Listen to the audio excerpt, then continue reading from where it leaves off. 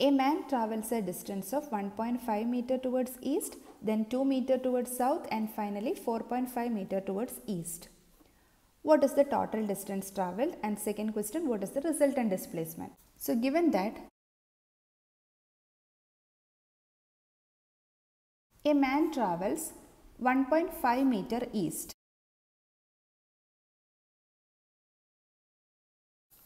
then 2 meters south,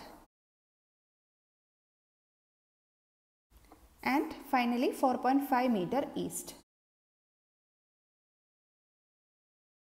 And first question is to find the total distance. So total distance travelled is equal to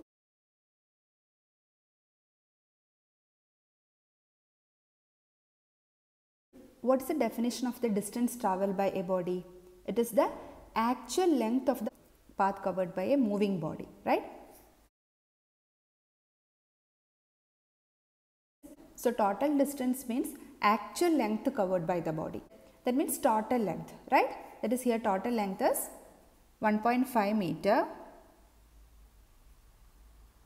plus 2 meter plus 4.5 meter equal to 1.5 plus 4.5,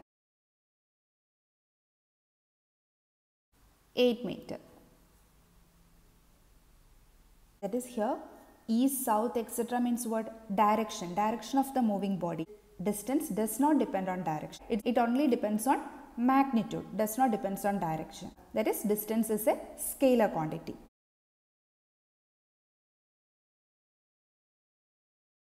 Distance is a scalar quantity. That is, it depends only on magnitude.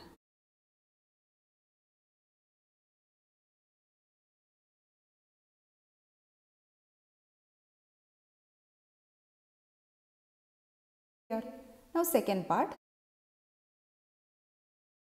what is the resultant displacement? Displacement is a vector quantity, right? That is, it has both magnitude and direction.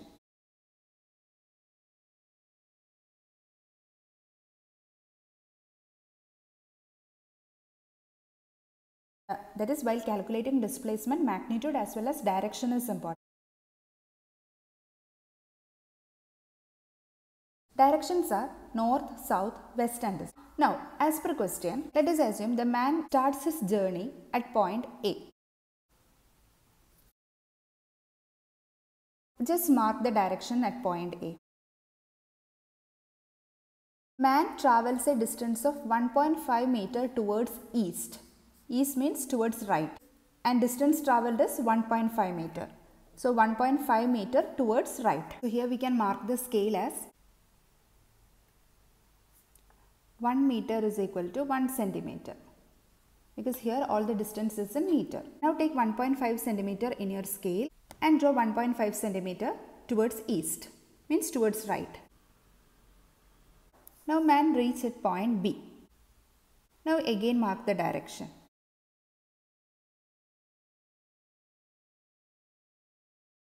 Then 2 meter towards south. South means downward direction. So draw 2 meter downwards and mark this point as C.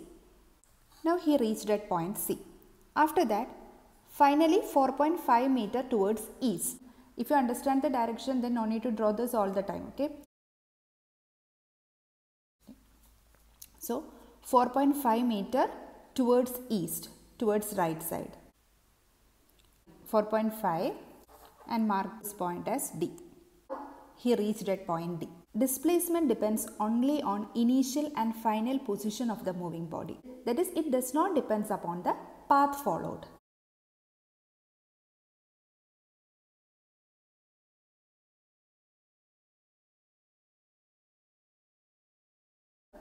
Here man starts at point A. That is, starting point is A, means initial position A, and ends at D, means final position is D.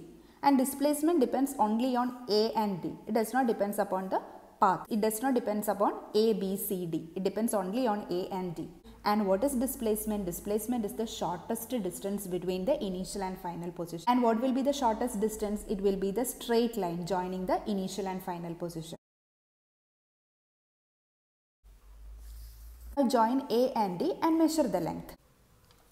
It's 6.3. 6.3 centimeter, right? And here we assume 1 meter is equal to 1 centimeter. 6.3 centimeter is equal to 6.3 meter.